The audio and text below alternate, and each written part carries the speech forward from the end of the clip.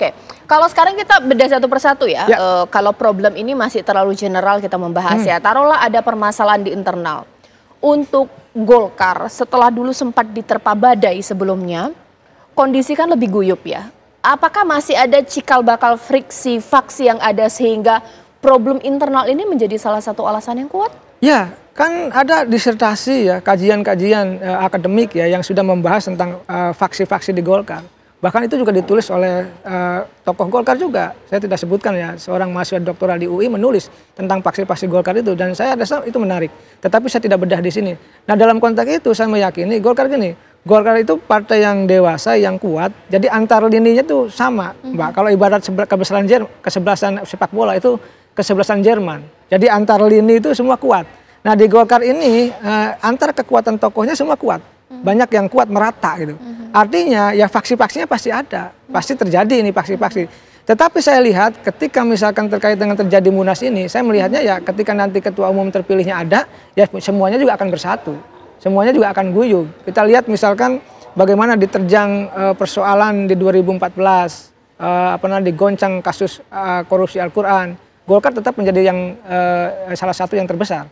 Lalu di 2019 juga sama, ketua umumnya terkena masalah korupsi kan, tetap Golkar tetap menjadi besar. Nah di 2024 ini kan tidak ada masalah, yang Golkar bahkan menang, Golkar bahkan naik suaranya ya di DPRD maupun di DPR. Tetapi memang tadi mungkin ada persoalan, ada problem yang kita tidak tahu, Pak Airlangga sehingga mundur. Jadi saya melihatnya ini bagian daripada dinamika yang sebenarnya Golkar sendiri sudah tahu dan sudah mengalami banyak hal kan, dinamikanya di Partai Golkar. Jadi saya merasa gini, salah satu fungsi partai politik adalah manajemen konflik, mengatur konflik. Dan saya melihat Golkar sudah terbiasa memanage konflik tersebut.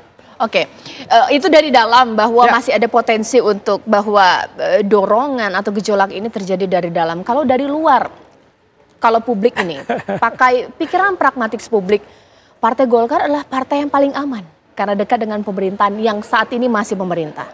Ini bagaimana menurut Kang Ujang? Ya, saya jelaskan dulu ya. Pasca reformasi ada 3 syarat menjadi ketua umum Partai Golkar. Yang pertama adalah dia harus punya jabatan, Mbak Caca.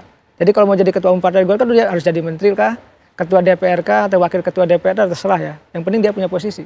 Yang kedua syaratnya apa? Harus punya restu atau izin dari RI 1. Siapapun RI 1-nya ketika Munas itu dilaksanakan. Itu harus. Yang ketiga uang. Harus punya uang yang besar dan banyak. Karena untuk menjadi ketua umum Partai Golkar luar biasa biayanya. Nah, uang ini akan didapatkan kalau dapat restu RI 1. Akan mengalir nih, biasanya begitu. Kalau ada dukungan RI 1 ke A gitu. Nah, dalam konteks ini, maka siapapun ketua umum Golkarnya, itu pasti akan dekat dengan kekuasaan tadi, Mbak Caca. Tetapi tadi negatifnya, kalau sudah berseberangan dengan kekuasaan, kalau sudah tidak cocok dengan kekuasaan, ya kan, maka ya yang terjadi ya akan kontraproduktif, kira-kira seperti itu.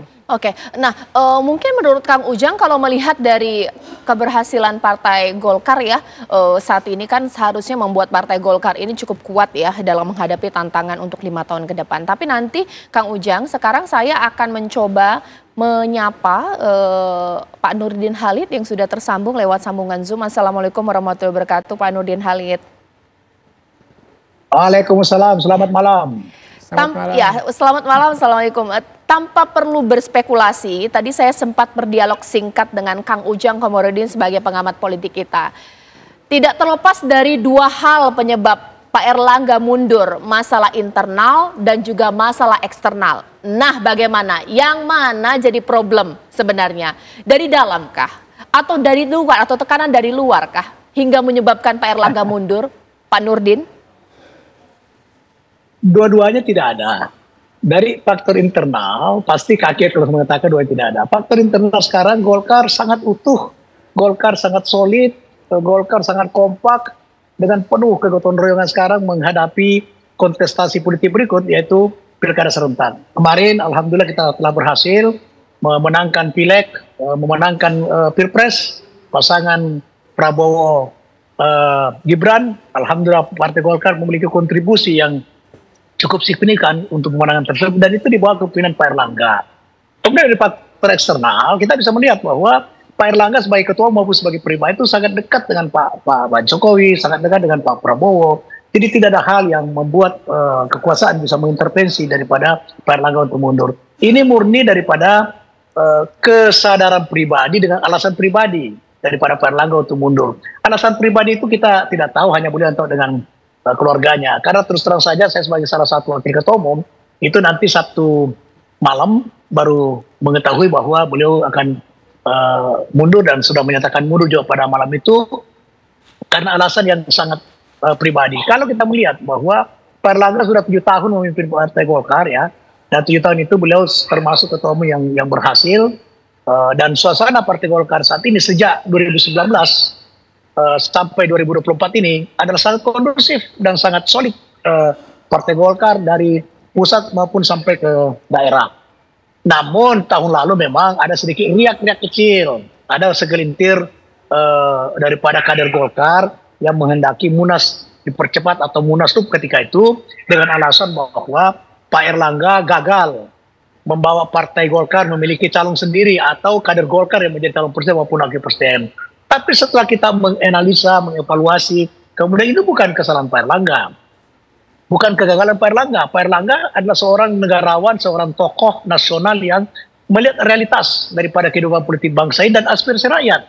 Yaitu di mana beliau dan seluruh instrumen partai setahun bekerja, kemudian tapi elektabilitas beliau tidak meningkat sesuai dengan harapan, sehingga beliau melihat realitas politik tersebut, maka untuk apa maju menjadi calon presiden atau presiden, wakil presiden, kemudian tidak menjadi pemenang. Nah itu namanya beliau mengedepankan kepentingan umum, kepentingan lebih besar, kepentingan bangsa daripada kepentingan partai maupun kepentingan pribadi. Dan rakyat kecil itu tidak berkesinambungan sampai saat ini. Dan sekarang saya menjamin sebagai wakil ketua umum, karena saya wakil ketua umum juga aktif, baik secara pribadi maupun secara partai maupun secara komunikasi dengan Pak Airlangga, tidak ada gejolak sedikit pun di internal Partai Golkar. Sesuai dengan mekanisme bahwa gejolak itu dibuktikan dengan secara struktural DPD 1, DPD 2 yang minta adanya pengunduran diri atau munaslup, sama sekali sampai tidak satu pun struktur partai yang menghendaki itu.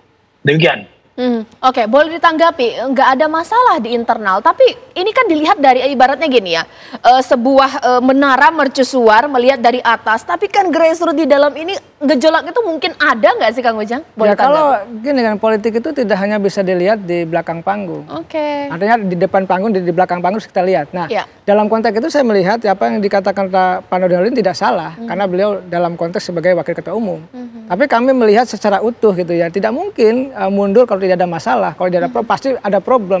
Cuma problemnya apa kan Pak Airlangga sendiri yang tahu.